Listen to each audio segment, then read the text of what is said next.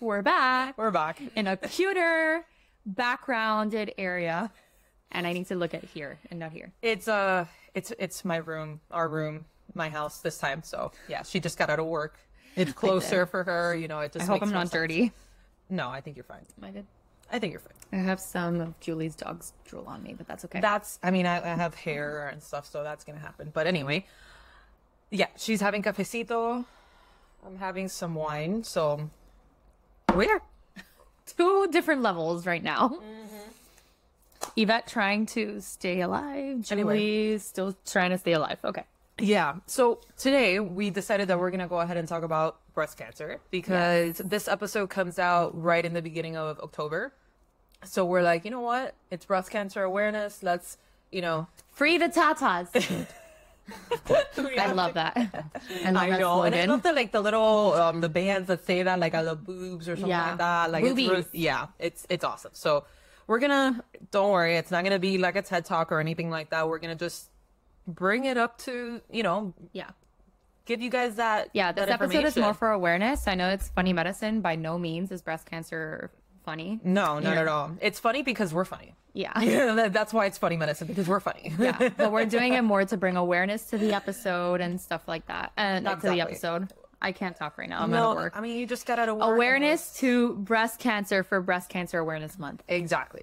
So that's what we're going to do. And, if you're a female and you have boobies, even if you're a man. Men get breast cancer. Exactly. You gotta get that stuff checked out. You gotta do the self-exams and all that stuff. Talk to a doctor if you do feel something that's not kosher, that's not the usual. So, all right. So, what's breast cancer? So it's a type of cancer, right? So it is a type of cancer. There's different types of breast cancer within that category. But usually it is cancer of the breast tissue. And then depending on where the cancer is in the specific location of the tissue, how it comes up, different hormones, different things can cause breast cancer.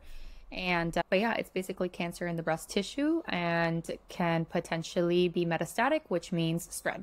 It spreads. Okay. So it spreads outside of the breast to of the breast. Another organ around or something like that. Okay. Yeah. Okay. Yeah. So does there have anything to do with the milk, like breast milk or anything like that? For instance, can it start like in the milk duct or something like that? Yeah. In breast just tissue, because we were talking about breastfeeding not too long ago, and then now we're bringing this up, so it's like kind of like, I don't know, it kind of jives. Yeah, so breastfeeding has been shown to lower the incidence of breast cancer. Different things lower the incidence of breast cancer. Pregnancy is one of them. It's pretty much, a lot of the breast cancers are hormonal, like some hormones kind of drive the breast cancer. Right. So that's why they do a lot of that testing when you're initially diagnosed to see if there's any markers that can tell us a little bit more information. But so breastfeeding, it doesn't lead to breast cancer by any means. Right. You can even have some milk ducts that can become a little bit cystic and stuff like that. That doesn't lead you to a greater risk or pose you to a greater risk of breast cancer. But it can actually be protective. Okay. Awesome. Yeah, that's actually one of the reasons why we promote breastfeeding as well, because of the lower risk and the incidence of breast cancer in individuals that breastfeed. Gotcha. Okay. All right. So then we did briefly talk about, like, if it's metastatic, what is it? And that's that the cells grow and they multiply uncontrollably. So that's pretty much the case for any cancer. That's what the definition is. Yeah, unfortunately, breast cancer will start localized, and then those cells start dividing and divide uncontrollably. And then everywhere in our body, we have lymph nodes. So if it gets outside to the lymph nodes, then that's how it's spread. So that's how it can become metastatic. So that's how it spreads. Okay. Yeah. So because the body has like its own kind of like checks and balances, right? In where like it sees something that's abnormal. And then, for example, one of these cells, typically it'll take care of it. But then that's how cancer happens. Like it passes that. Like it goes, So our cells are very smart, and this is like going down to a cellular level, which it's been a long time. But the best way that I can explain it is that our cells have a self-regulatory cycle. And if our cells see some sort of damage or mutation or something like that, then what's going to happen is that our self actually goes into auto suicide. Yeah. And it kills itself, which is good. And that's what stops cancer. Exactly. That's what stops it.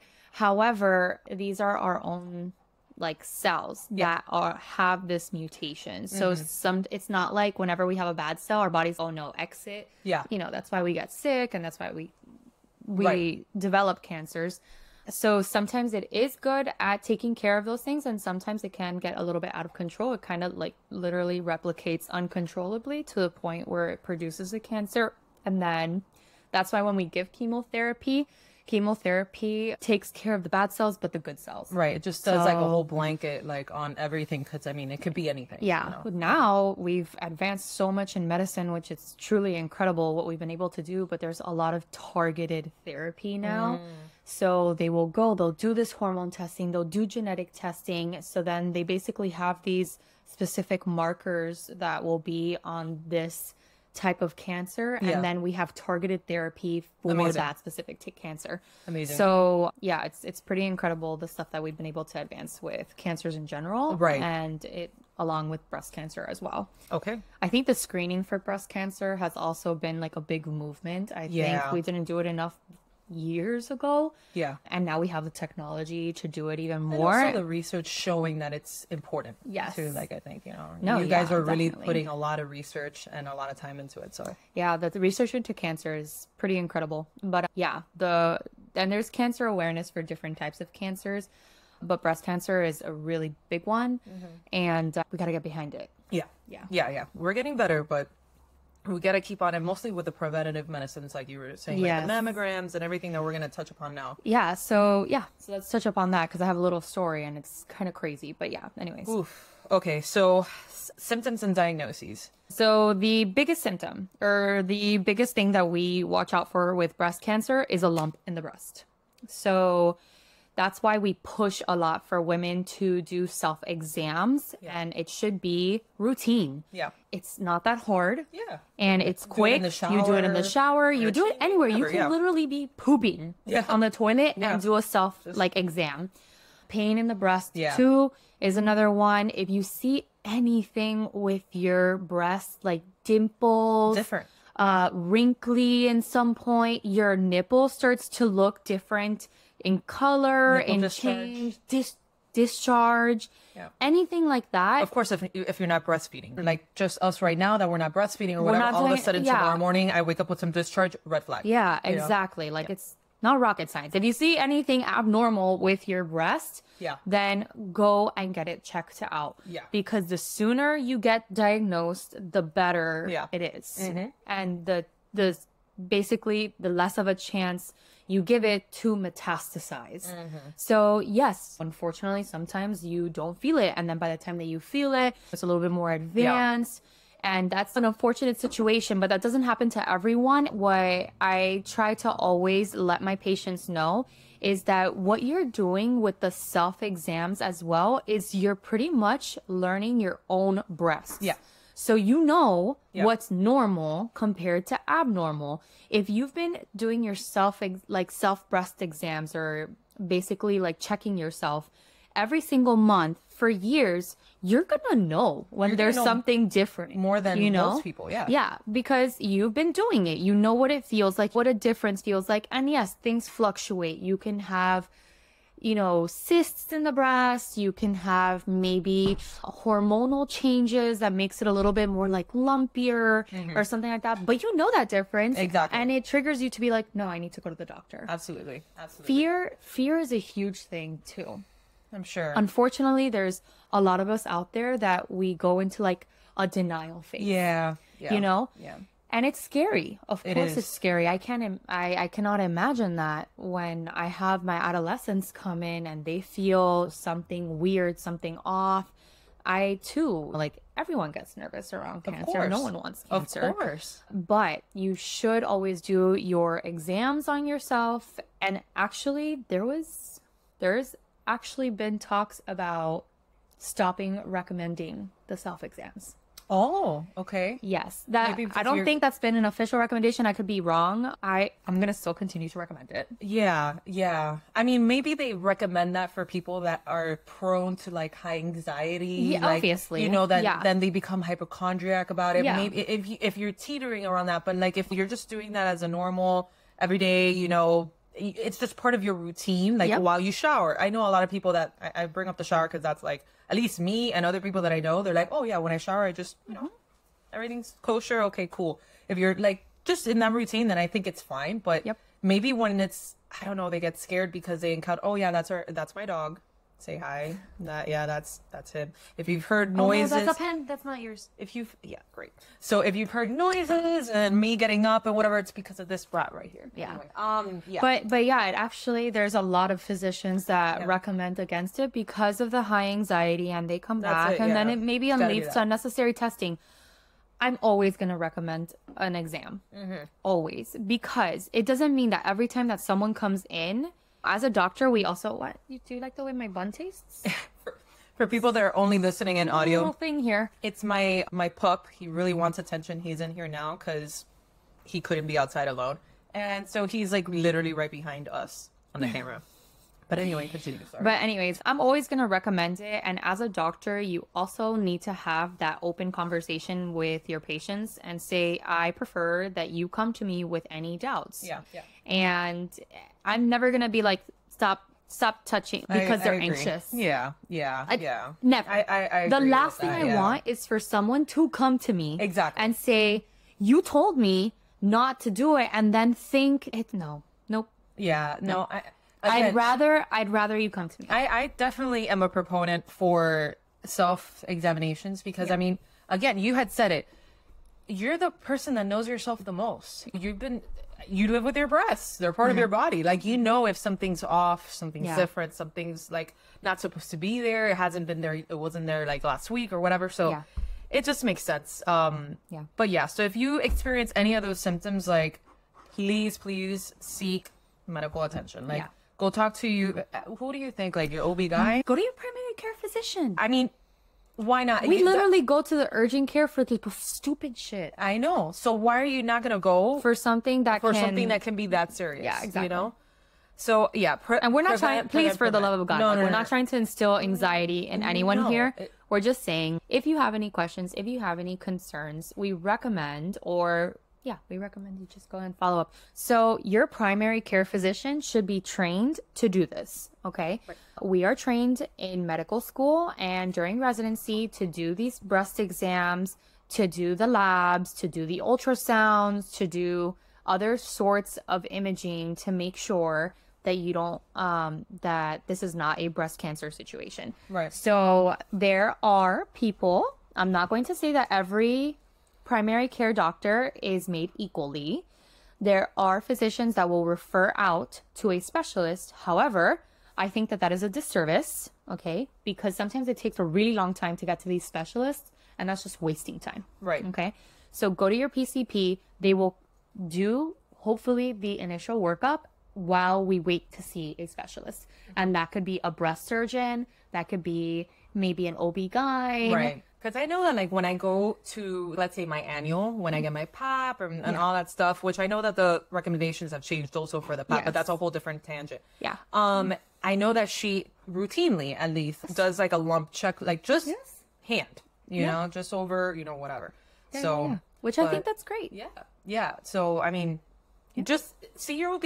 You know, you're going to see her anyways. Yeah. Or him, whoever it is. Yeah. Like, and even for those of you that are maybe still in college or something, you know, your health, your student health has practitioners and stuff like that that will also do that. So go and get checked. Exactly. That's why you have, you know, you just do it. So how do we diagnose it? Now that, like, let's say there is something suspicious, you went to the doctor, there's something there that's not kosher, like. Yeah. So if there's a high suspicion for a breast cancer, then usually we do blood work, and then we also do imaging. And then the imaging will sometimes depend on your age, just because the density, so I'm just going to say the density. I think that's like the best word to explain it. But the density in your breast is different for every age group. So depending on your age group or the exam that we do, we might have you do an ultrasound, or we might have you do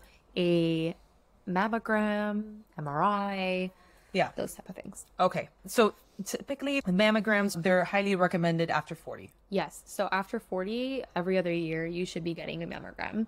Okay. You can have it younger. So just because you're not 40 doesn't mean that we're not going to do a mammogram on you. So I think that's a very common misconception. But after the age of 40, that is where the incidence tends to be higher in breast cancer, which is crazy to me because I'm 34 and I can't believe that it's Yeah, so am I. Yeah, that we're approaching that age we're of approaching like that age. It's like this recommendation, whatever. That's like crazy to me, mind blowing. But moving on. But yes, and then before that, it is optional. So I don't know why it's like after the age of 40. Yes, I understand medicine. Okay, got it. All right. I'm like, I can see already like 1,000 people screaming at me for saying that sentence. But I just think that early detection or routine screening earlier, I think there's more research that needs to be done in order for these recommendations to be pushed to be a little bit earlier, maybe as young as 35. Right. Because we see a ton of breast cancer. I agree. I'm surprised And it's the not at 20s 25. and early 30s. So yes, I understand. The majority is after the age of 40. I understand. I think it should be routinely or at least offered. Right. You know, Right. But then you get to the whole entire insurance. Is it going to pay for it? Is it not? And, you know, I'm not Kim Kardashian getting a whole entire full body scan. Go see our Patreon episode. Yeah, go see our Patreon episode on that. But basically, one of my close friends works for a company that part of their employee wellness was to bring in a mammogram machine. Okay. And women had the option to go ahead and get screened, which is phenomenal. Like we see all these like wellness things, and I think wellness has been a huge push in the last few years for every place. But it's usually like, oh, like cocktail hour here, or maybe like a little gift card to, I don't know, Chick-fil-A. I don't know, something like that. And then I was like, wow, like that is genius. Like bringing That's a actual mammogram. wellness. Yes, because, or like maybe like they say like, oh, well, you have one dedicated day to go to the doctor. Right. So they give you that day off, but it's a paid day off. Right. Whatever. Right. Point is that they brought in a mammogram machine. And this person was not the age where you usually get routine screening.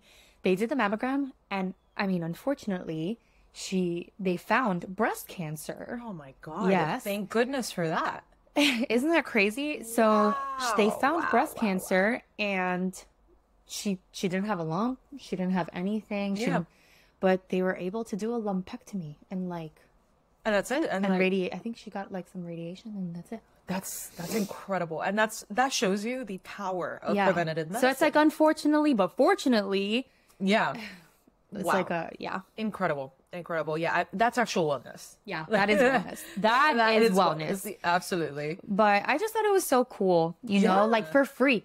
Incredible. I love that. I love that idea. Whoever came up with that Whoever idea, came up with that is phenomenal. deserves a golden. Well, he or she, whoever it is that came up with that idea, saved their life. Yep, it literally could have potentially. Potentially, like depending you never on know. the stage. Yeah, you never know. Yeah, exactly. I don't know the specifics about. Of course not. You never know, and thank God. And thank God you don't know. You don't want to know how far along it would have gone by the time that a lump would have been felt or something, anything. You know, incredible. But anyway. I'm not saying a mammogram is the most comfortable thing either. Oh, it's not. Yeah, I mean, heard. I have not had a mammogram done before, but I've seen them, and they squish your titties into a pancake. I didn't even know that they could be that flat.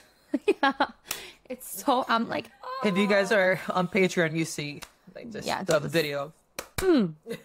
Anyway, so what we said: mammograms, MRIs. Ultrasounds, biopsy, right? So if we do find something, they will take a biopsy, and they'll even do tests to see if the lymph nodes around the breast are also have the cancer cells. So that'll give us a little bit of more information on potential staging, because you definitely want to stage every type of cancer to see where you're at. And it kind of like curtails like what type of surgery then you need. Oh, what type of surgery, what type of treatment, how aggressive they need to be. Staging is super, super important. You pretty much can't proceed like to treatments or you can, but you need to stage where you are. Okay. All right. So then treatment options. we just said surgery. Then there's also, like you had mentioned briefly before, radiation and chemo. Yes. Okay. And then chemotherapy, as you had said with radiation as well earlier, that it's pretty much all of the cells. It's not, at least right now, when it comes to radiation and chemotherapy, traditional, it's just like all of it. Hence why you get all those horrible side effects that you see, like the hair loss is a big one. Unfortunately, it's particularly like sensitive for women for obvious reasons. And then you have all power to females now, like rocking the no hair look. Amazing. Yeah. And honestly, wigs, they've come a long way. So far. A long way. They're beautiful now. They're beautiful now. Like you can't even tell. You cannot tell. Yeah. Yeah. And listen, have you ever been to like a breast cancer? I've walked by one in the Baptist. So Baptist down here in South Florida, by the way. Baptist is a big like hospital chain per se. Yeah. And in their cancer like building. Yeah, their new one. It's in their new then they have a store that's with wigs. And it's beautiful and it's a great idea. I'm glad that they did it. You know? So I walked by it, but I haven't gotten. Well, there's a ton of people like at walks and like breast cancer events that they shave their head. If you like don't, they like literally separate their hairs and they're like, for every so much, I'll shave off a lock of hair. Wow. Yeah. Wow. But yeah, so radiation and chemotherapy, they do have like nasty, horrible side effects, but it is definitely necessary. Especially depending on the type of staging that you are and how far it's metastasized or whatnot. And that's why you get these horrible symptoms and these side effects, because you go, it's a global, like it's not only targeted to that cancer cell, but it's pretty much all your cells. Yeah. It's obliterating and pretty much all of them. That's why you also have the weight loss and so many things. Yeah. Like there's just so many things. Then there's also hormonal therapy to block the effects of the hormones if it is a breast cancer that is triggered and caused by the a lot of our chemotherapy are like hormone targeted therapies. So though it's pretty much the treatment options other than surgery, of course. And then so the common side effects of it, like we were talking about, you got the fatigue, the nausea, the vomiting, which is one of the, I think pretty much almost everybody has a nausea and vomiting. Yeah, I mean, these chemotherapies are very intense and they're given in cycles. Yeah. So, like a cycle could be like every day. Yeah. A cycle can be like Monday, Wednesday, Friday. It just depends. These cycles are like really tough, and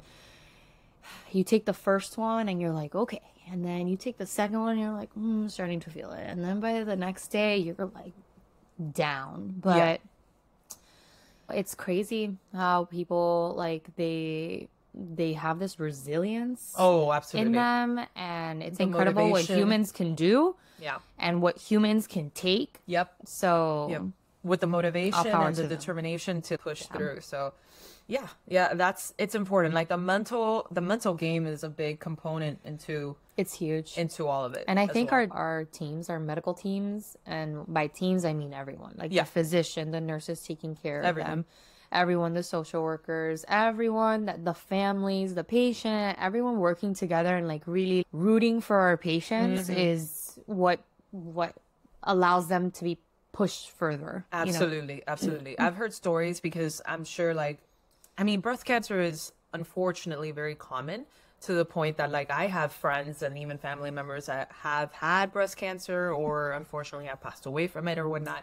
And you hear the stories of, when I was getting my treatment, such and such nurse or such and such aide, all this bunch of stuff, like they were so cooperative, they were so helpful, they were there for me, they talked to me. They remember everything. It's a big impact. Everything. It's huge, because you're in such a vulnerable position and in such a vulnerable stage in your life Very scary. It's so, you're scared, you're vulnerable, you're just everything. Your whole thought of what your future might be is crumbling. Your life can change from one second to the next. And then you have just somebody being kind to you at that moment that you're that fragile.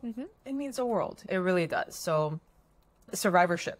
So it all depends pretty much on your staging, right? Yeah. Oh, it depends. Everyone is different. And every body. Every body, everyone, every cancer, like everyone there's a lot very different. Yeah. So one person can be a very different journey from another person. So it's very personal to that person, which I think now medicine is able to be more personalized. But yeah, survivorship it depends on the cancer. It depends on how much it's progressed. Yeah. It depends how you respond to initial treatments. It depends if you're on a research study, if you're not. Like, there's so many factors that go into that. But if there's one thing that I speak for a lot of people, is that everyone is on the same boat for survivorship. Absolutely. So, absolutely. Yeah, it's important for everyone, you know? Yeah. So just to close off the episode, I'm going to go ahead and, of course, source everything, all the images that I'll be posting in our socials in regard to breast cancer. I found some, I mean, there's unlimited amount of resources online about breast cancer. There's incredible organizations out there. Yeah. Everybody's done a great job at it. So I'll be posting those photos with those sources as well. And like from the National Breast Cancer Foundation Inc., they stated this year in 2023, 2,800 men. Okay, so this is not only women, okay? 2,800 men will be diagnosed with breast cancer in the United States, and approximately 530 will die. So just because you're a male, you're a man, and doesn't mean you shouldn't be checking yourself for this. You shouldn't be, you know, concerned about it. You equally should be checking men yourself. Have breast tissue. Yeah, it's there. It's there. So you got to check. And then 1 in 8 women in the United States will develop breast cancer in her lifetime. So that's why it's important. Check. Stay on top of yourself. Anything that's weird, don't just put it to the side. I don't have time. It's more important. Yeah. You're definitely not going to have the time later, you know? So make the time for yourself. Make the time for your health. And one thing that we didn't mention here, but family history is huge. So if you have a family history of breast cancer or anyone with uterine cancer or anything like that, go and get checked, ask for testing. BRCA testing is huge. Yes. That's basically one of the mutations, just one, okay? But if you go and get tested, they usually test for other types of things that could be familial as well. And we didn't do this, and maybe it's something that we can do for the month of October, like maybe like a mini episode or something like that on preventative mastectomies. Yes. Which is so, like, I'm so happy that celebrities doing it and stuff like that. Yes, and it's something that was not done before, and unfortunately there's actually some insurance companies that won't cover it. Of course. So, but it is like a huge thing now, and I'm so happy that a lot of women are taking that step to having a double mastectomy and all of these things. And now there's even plastic surgeons that will actually go and do reconstructive surgery to help them out. And all. So it's just something that's like really beautiful and something that's advancing in medicine and things that we didn't think about before that we're now thinking. And it's huge to like go get tested and make the decision to remove a part of your body that has been with you forever. Even if you don't know you're going to get breast cancer, but it can save your life potentially, is a huge step. So that's something that we didn't really talk about because we didn't have enough time today to talk about it, but maybe something that we can do like a little mini episode. Maybe you guys can tell us if you want to hear more about it. Of course. And this is breast cancer, such a massive topic, you know, it is. That we wanted to, of course, the whole point of like our podcast is that we want to have medicine be lighthearted enough for it to be approachable. We don't want it to become like this TED Talk type of situation or whatnot. You know, we wanted to give you guys the information of how important it is to have you guys like be on top of your own bodies. Yeah. Go to the doctor. If you feel something weird, take the freaking half day off to go see the doctor or whatever it is. It's important, you know? Yeah. So we call in sick for a hangover. You can call in sick for a checkup. And better safe than sorry, especially when it comes to this type of diagnosis. So we wanted to, since it's Breast Cancer Awareness Month, we wanted to bring awareness to it. And a lot of you all that are listeners, you're female and you're even male. And look at what I just talked about right now. It's a big thing for men too, which is something that men just don't talk about because breast cancer is so related to female and it's such a woman. It's even pink, you know, and everything. And pink is very feminine, and it's at least culturally and historically, whatever. It is. Pink has always been associated with girls. Sorry. So that's why it's very taboo-ish for men to talk about, but you still need to check it out. Men, you're in the shower, give yourself a pat for a minute. Yeah. You know, like just don't think that you're completely immune to it because unfortunately none of us are, you know? So no one. we wanted to bring awareness to it, and we'll see you guys for the next episodes. Check us out on Patreon, patreon.com/Funny Medicine Podcast. Thank you all for the support on Patreon and on the tip jar. We really, really, really appreciate it. We're there on Patreon is where we talk about the more salacious, more juicy topics. I love that word. Salacious. We talk more, we let ourselves slide a little bit more because there's that paywall, so it's fun. And then you also see these episodes that are audio episodes in the weekly put in video. I mean, there's a lot more stuff in there, of course you'll be helping us out. And for the month of October, we have planned that we want to keep it spooky. So, it's Halloween coming up. So the next couple of episodes for the month of October, both weekly and on Patreon, on both sides, we're going to be talking, of course, as we always do on Patreon, we talk about different things than we talk on the weekly. It's not the same stuff. Not the same thing. Not even remotely. Mm-hmm. The only thing that they're going to have in common is that it's all spooky stuff that we're going to be talking about. Creepy shit. Creepy medical stuff from here on out for the month of October. So check us out for the next coming episodes on both places, and we'll see you on the next one. Bye. See, I didn't do anything weird now. I didn't even look at what you did.